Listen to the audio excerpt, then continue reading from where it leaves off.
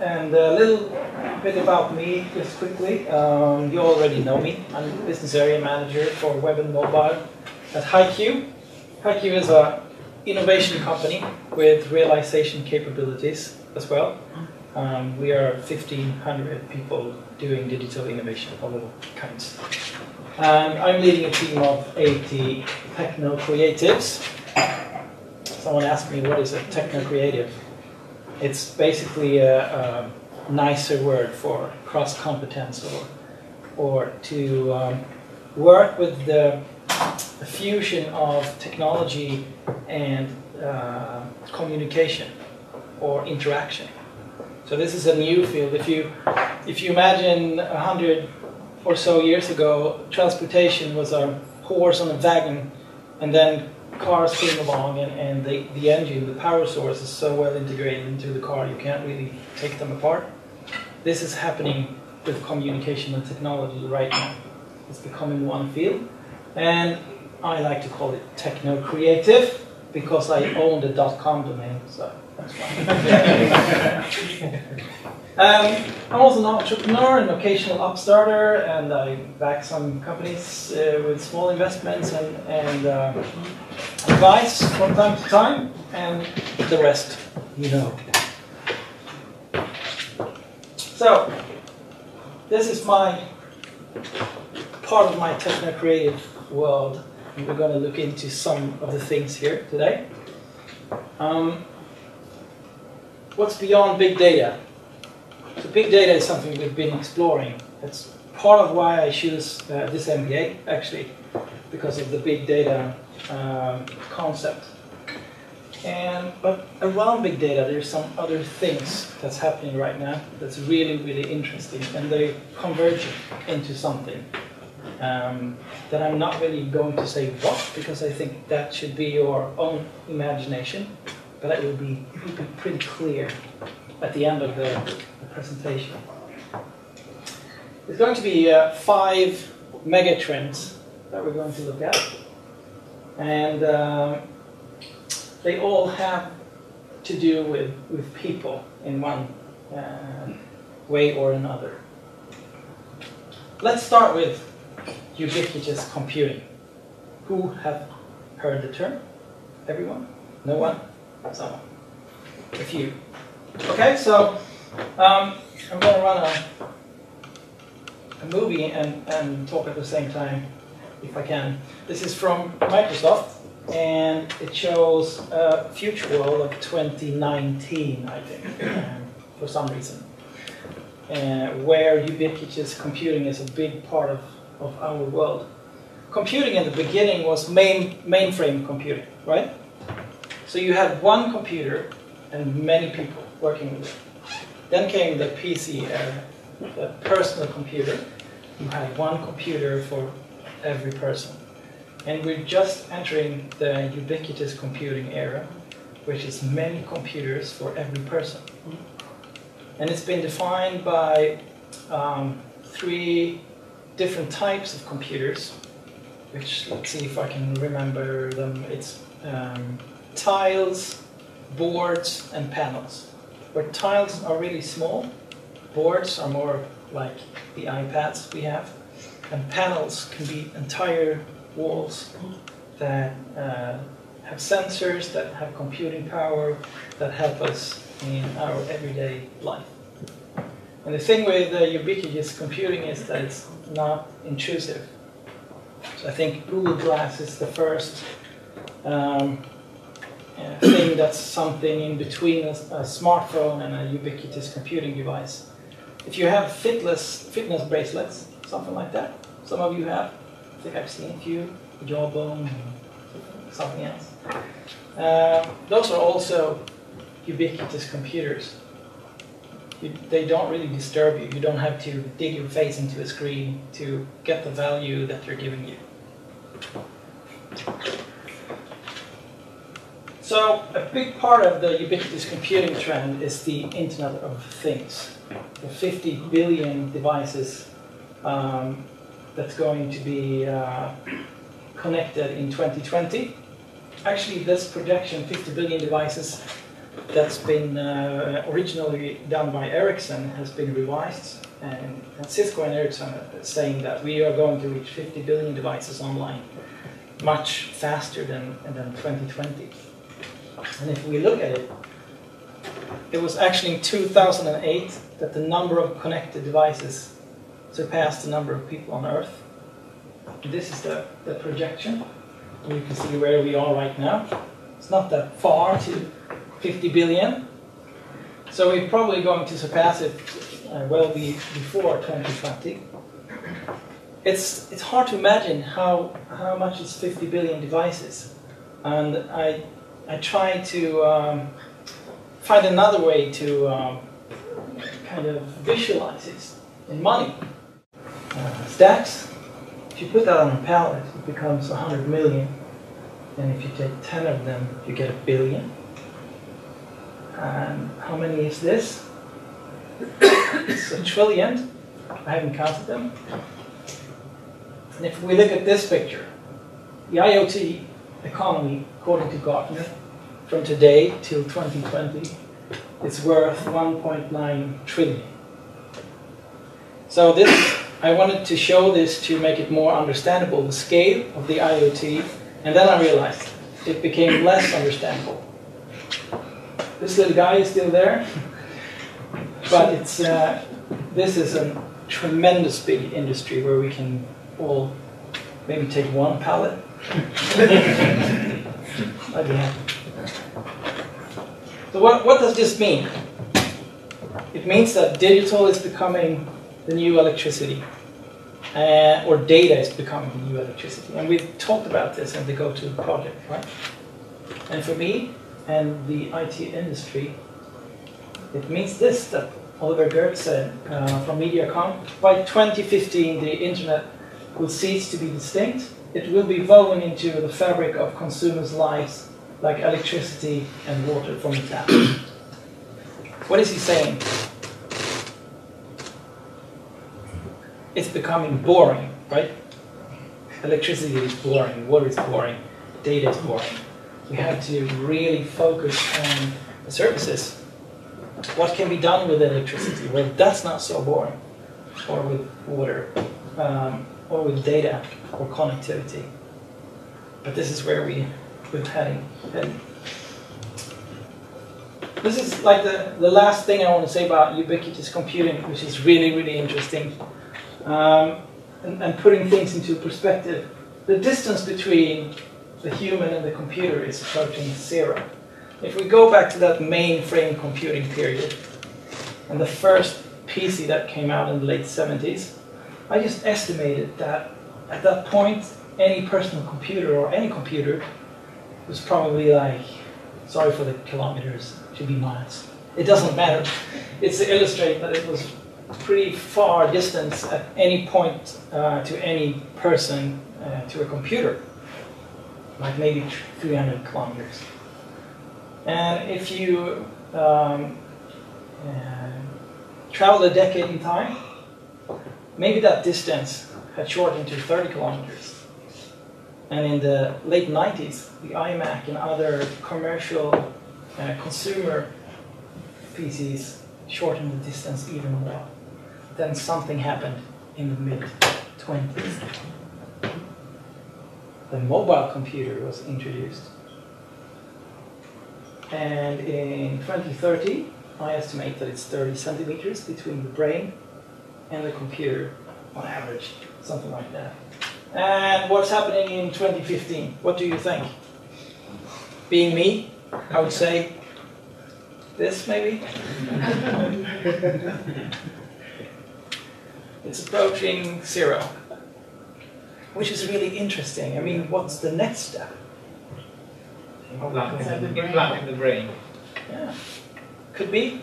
We're getting there, I think. And I'm not going to do a demo of Google Glass, because you've tried it and you can try it as much as you want to. I just want to make a point with ubiquitous computing before we leave it. This is how Google wants you to see Google Glass, the concept. Sorry, Nana, if I'm kind of, yeah. But it's sharing your dearest moments with friends. It's very positive. It's very nice. You can do other things with ubiquitous computing when people you meet doesn't understand what you're doing, when you have a technology advantage. So we got to meet with this man. Let's call him something Swedish, Bengt. So this Bengt, what is Bengt doing? Who is he? I forgot. Did you have a suggestion? Let's say that we apply for a job with Bengt. He's interviewing us. And we have the glasses on, and either he doesn't know what it is, or at this point it's so mainstream, he doesn't care you have the little glasses on. So let's ask him a question. Any idea? Come on, you all had some alcohol.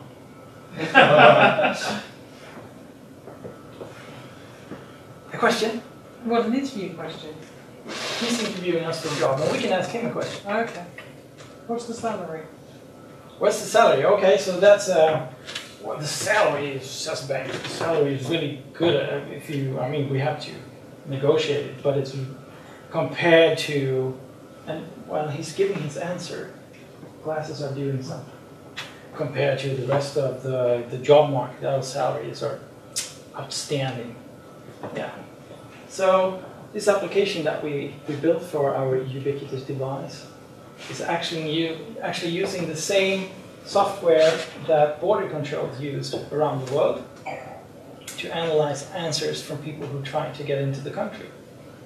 And it says, by 92% accuracy, this man is lying. So, can you see how unethical such a thing could be? Take advantage of computing power in a situation where the other person doesn't understand what you can do. But he could be wearing one also. Exactly. And I think, so this is something that's, it will be really interesting to see what's happening just the coming years right now. So that was the first mega trend. Can you recognize it? Can you see that it's going on? Yeah? So what's going on here? It's a funny picture. That's another mega trend that we're seeing right now. It's called metamaterials. And this product is called Quantum Stealth Fabric. If you don't know where to look here. So there's a movement in material research right now that's called metamaterials, where you invent materials that doesn't exist in nature in any form. So if you make an analysis of all the material that we've invented as a human race, they're all kind of concepts of stone or of wood or of anything natural. And now new materials are evolving that has nothing to do with natural material. So quantum stealth fabric, for example, uses tiny particles, active particles that divide light around an object so it appears not to be there. Invisibility.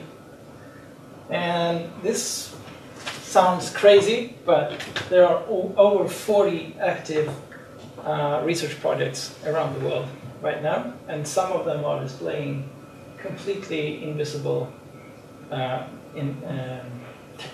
invisibility techniques in the lab.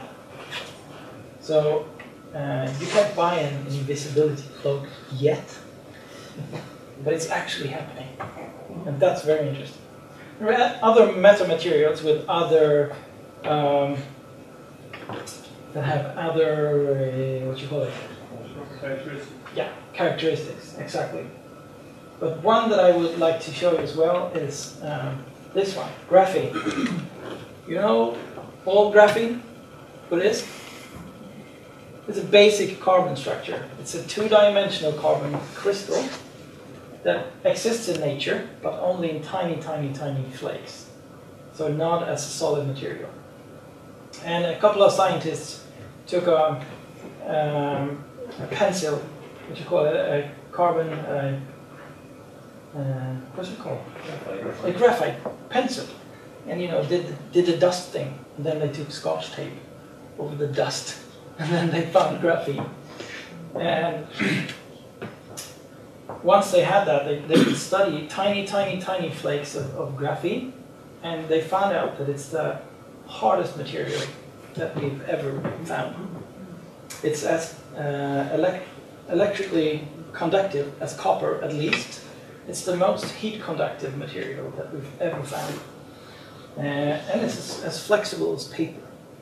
And in its core structure, it's one atom layer thing.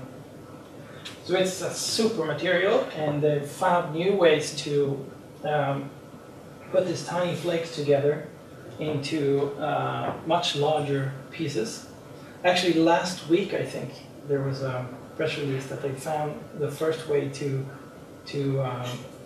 produce graphene in industrial scale. So this here is a knot from the fiber, which is 10 meters long. So they can produce knots now. This is a ship produced by IBM. First graphene chip that will be available, commercially available. It doesn't do anything really funny like quantum computing or something like that you would say that's really cool. It does the same thing as the ship we had before, the ships. Only it's 10,000 times better performing.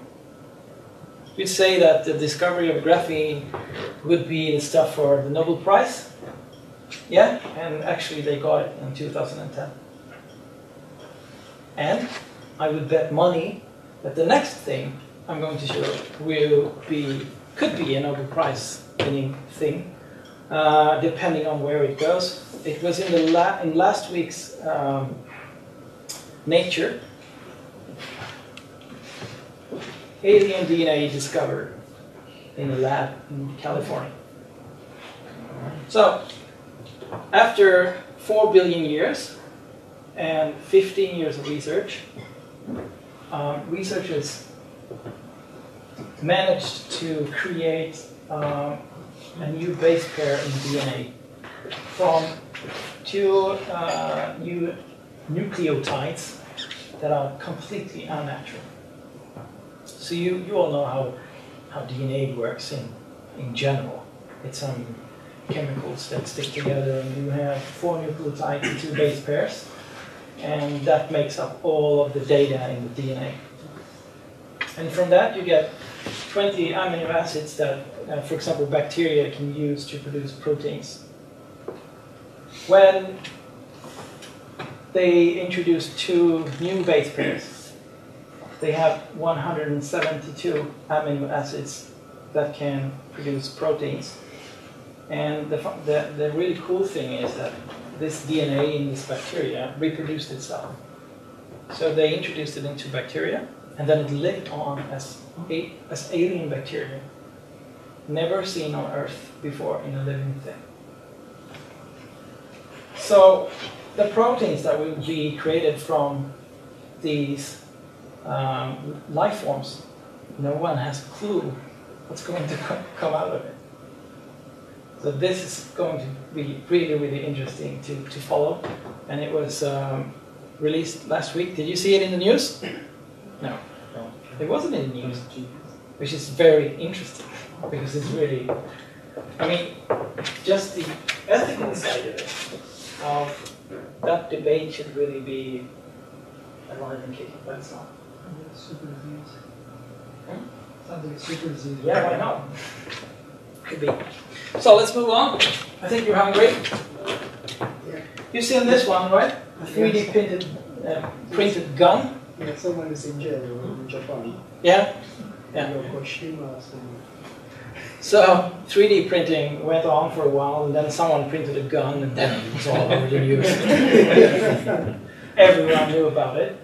But it's a very interesting trend, I think, and it's really, really leaping forward.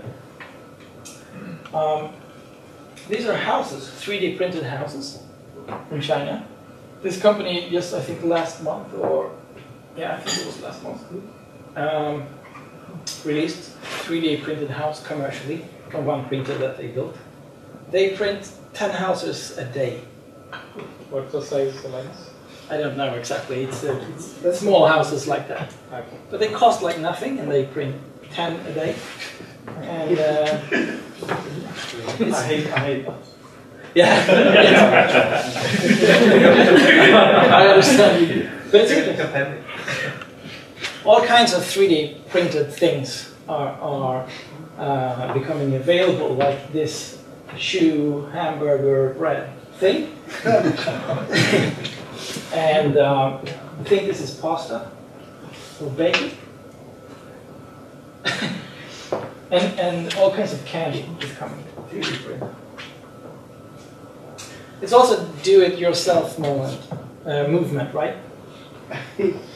So this guy, he really wanted a Austin Martin DB4. I think only 20 were made. He's in New Zealand. There's definitely not a DB4 in New Zealand. So he downloaded a model from the internet and divided it by, I think it's 4x4-inch pieces in his computer. And when he's at work, his printer is working, putting out tiles, and then he gets home and he glues them all together. And eventually he will put he will put it over a Nissan Skyline or something like that. Drive it around and it's DB4. That's kind of funny. Other projects, the kayak, 3D printed kayak, the skateboard, lots of things are coming out right now that people created in their own little garages or workshops or living rooms at work. So, is anyone sensitive to... No? No. So, following images could be a bit disturbing. This also just happened. You probably heard about 3D printed organs. Have you? No? So 3D printers can use human cells to actually print organ structures that lives in the lab. And then you can try new medicine on these pieces of different organs to see how they react, if you can cure the stuff or if they're harmful, etc. So a couple of weeks ago, a research team discovered how to print blood vessels inside these organ cells or cell structures that they make. So they can actually print body parts. Not maybe a full leg or something like that, but they have printed an ear, including some electronics, and put it on a person. The first liver to be printed with blood vessels and everything to be put into a person for human trials is scheduled for this year. So just imagine what's going to happen in medical care with 3D printers. It's really, really interesting. This is also interesting. This is a heart inside a 3D printed hood with an electronic device that's been attached to it. That when the heart stops beating, this electronic thing starts again. So it's like a very advanced, or the next generation of what do you call it? Pacemakers. Yeah. But it's custom made for its wearer with a 3D printer that prints this hood in the person's own body cells, so it's not rejected by the body. Last one on the theme. This is a skull that's been 3D printed for a woman, a Dutch woman, who had a disease where her cranium didn't stop growing. I think she was 22 or something like that. It's just been done, this surgery. So they removed the entire skull of her and replaced it with a 3D printed transparent skull. So you can see her brain. That's nice. Wouldn't you want that? I would. I asked my wife if that would be okay. She was like, yeah, yeah. You can be transparent and bold. Yeah, of course. No, I guess there will be some hair on here. And just when you think that, wow, 3D printing is fantastic. So this is a 4D printed structure. As you can see, it's a bit different. It has different material on these joints. And when you add water to it, it starts to move. And it ends up in a completely different structure than what was printed. So this is just a model of 4D printing with different materials and how it folds up to something else. But you can imagine in the packing industry or lots of applications where this could be used. Okay, next megatrend. You've all heard there's an app for that, right? There's an app for everything. Well, isn't there soon a robot for everything? Here's a very recent example. If you've seen in the news or read in the paper about bees dying all over the globe, there's actual robot projects that seriously are looking at replacing real bees with robot bees, or at least adding robot bees, so that we don't all die from lack of food. But there are smaller robots, like this one. You might think that this is just a funny prototype, but it's not.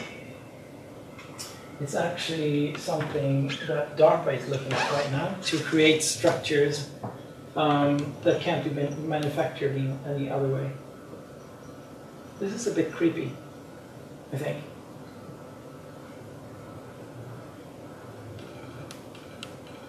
So they can be incredibly fast. And they can climb up into your bed. Yeah.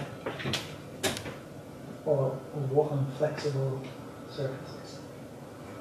And they can work in massive armies.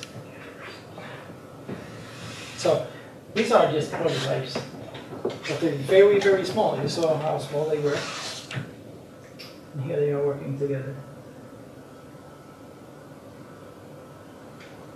Actually, the first micro-robot that can move through blood.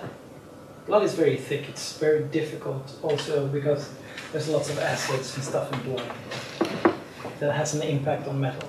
But the first micro-robot that can swim through blood was just released, I think also last week. It did happen a lot of things last week. Yeah, let's not look at all of this because it's long. But we have to be prepared for robots, large ones like this one printing a house, and small ones like the ones we just saw. And in a lot of other areas, this is not a type of robot, one that you can wear. The EX2, I think it's called, which is an exoskeleton that you can buy and put on, and you get 6 times stronger than your actual strength. And it's used by the US military, of course. And it's really exciting to see how movable you still are with this one. You can crawl with it and you can climb with it and so on. By 2050, researchers in the robot field think that there's not a human football team that will be able to win against the robot team. There's already the World Championships for robot football players today. That's really interesting as well, I think. And there's other researchers saying that by 2050 you can replace every part of the human body except the head. Of course, we would not look like this after seeing what's going on in 3D printing. But it's interesting that you will start enhancing and switching body parts to better versions pretty soon. Where's robot technology today? That's interesting as well. This is Boston Dynamics robots. They're the most interesting to watch, I think. Most of them are built for DARPA, or were built for DARPA. And they do scary things, like this one, for example. I think it's called a mule. Picks up something very heavy and throws it at you.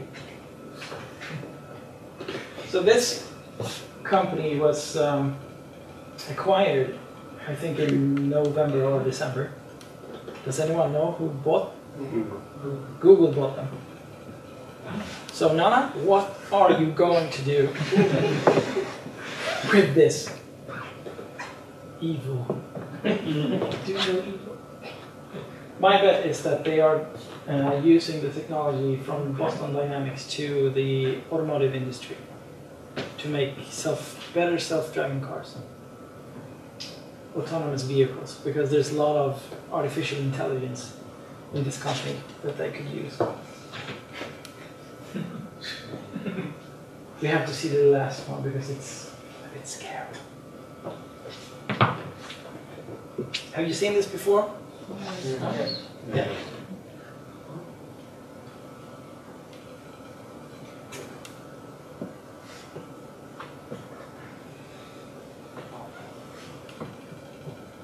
This is commercially used to mount very difficult parts in aircraft wings. It crawls inside the wings and mounts some parts inside the wings, and they save like a couple of days of construction work to do that. Yeah, that was the scary one.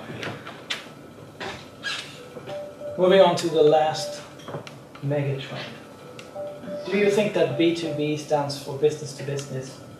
That was yesterday. It stands for brain to brain.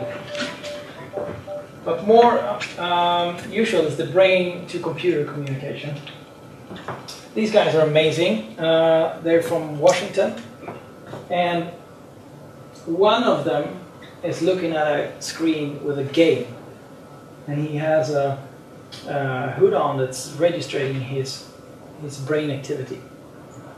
And there's an airplane coming, and he has a ship. And when he wants to shoot that airplane, he thinks, oh, shoot it. His brain activity goes over the internet to the other guy who has a stimulator on his head. And without knowing why, he presses the fire button on the keyboard because he has no screen. And they're playing the game like that, a couple of 100 meters apart. Did you understand? Like this. One guy is thinking, shoot the airplane. It goes over the over the internet, stimulating this guy's brain. He presses the keyboard, not knowing why. The signal goes back, kills the airplane. So that's a brain. It's a working brain-to-brain communication device. So you can read minds. This is another mind-reading project that's going on. Researchers took 18 million seconds of YouTube video and showed it to a number of persons and recorded their brain activity when they showed them different types of these seconds and mapped the brain activity to each image. And then when you look at something else, you can read what's going on from the brain activity. These are the images that comes out from reading people's mind and mapping it to the 18 million second. This is big data.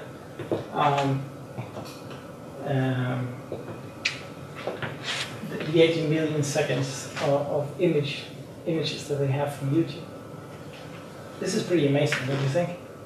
You can read an image out of someone's head. I think it's quite alarming. I hope nobody can read my mind after that. Oh, you have the Google Glasses on, right? And this is another experiment. I think it's from Japan, where people have had to really focus on letters, and where they did the same thing. They registered brain activity, and they could reconstruct letters from the data that they. Is this the sort of thing that's helping with prosthetic hands, for example, and people being able to actually use the hand? Yes, Yeah. but that's improving. That's the next thing we're going to look at. And we're going to do that through the Warwicks. This is Kevin Warwick. He is a professor in cybernetics, the only one in the world. I think mainly because he gave himself that title. But he's an amazing guy. He has a chip implanted into his arm, and his wife has one in her arm. It's a 100-pin chip, that big. It's implanted into his nervous system. And one thing that they can do is to send signals to each other. They can sense different emotions in each other over the air. And Kevin, he has done amazing things with his chip. He took a radar and put it on a cap, and took the signal into his arm, and it started to not make sense at all. But he wore it for 6 weeks. Then he could blindfold himself. His body had learned to interpret the radar signals into a new sense, something else. And he can walk around with his cap on and not walk into things. Just by feeding the data from the radar into the chip in his arm. That's pretty amazing. Yeah. And this is what's happening right now. 5 people in the US have had chips like this implanted into their brains. There it is. With an external device that's wirelessly transmitting the signal from the brain to a computer. And the computer is transcribing it to stimulation, for example, for the arm. So all these people have different types of injuries. The one that's written most about right now, he has a broken spine. So he can't move anything below his chest.